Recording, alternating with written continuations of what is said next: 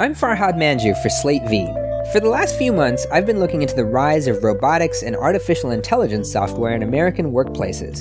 As I was analyzing real-life robots in science, medicine, journalism, and the law, one thing that struck me was how different they are from robots that we're used to seeing in movies and on TV. For starters, on screen you usually find robots doing humans' dirty work. Look at WALL-E. He's a waste collection robot. Or remember those butler robots in Woody Allen's Sleeper? Are you thirsty, Mr. Monroe? Me? No. No, thank you. Today's robots aren't anywhere close to being able to do the kind of work that robot maids do. Take Rosie from the Jetsons. She can recognize objects, she speaks and understands English. Come and get it! She has fine motor skills, she can navigate through a whole apartment. All these skills are very difficult for our real-life robots. Creating machines that can manipulate the physical environment in the way that a human can is one of the most challenging tasks in robotics. And here's the irony.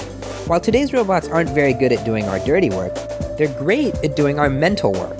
Part of the reason is that computers are getting much better at understanding language.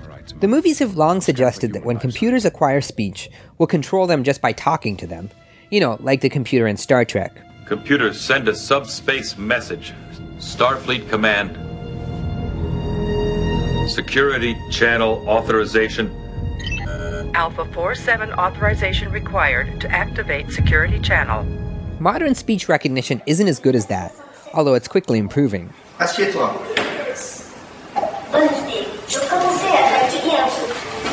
But the real advantage in computers learning language is that they can start to understand documents. Today, legal robots can search through a whole stack of evidence in a complicated trial and discover incriminating emails, for example. And robots can also be creative.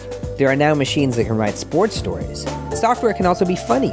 Researchers recently created a computer that's sure to amuse fans of The Office. It can recognize when it would be hilarious to say, "That's what she said!"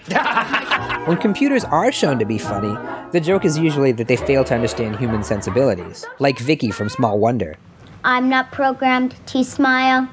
Well, then I'll program you to. This is a smile. Got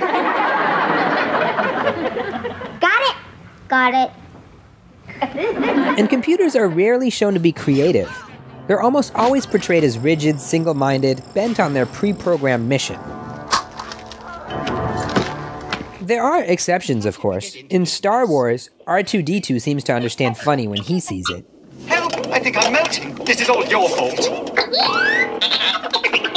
And then there's Hal from 2001. He certainly reacts creatively when he sees a threat to his mission. I know that you and Frank were planning to disconnect me.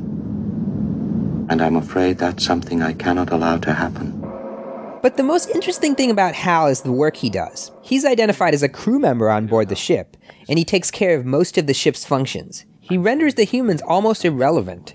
In a few years' time, after the robots have taken all our jobs, we may come to see that as a pretty good call. This conversation can serve no purpose anymore. Goodbye. Al? Al?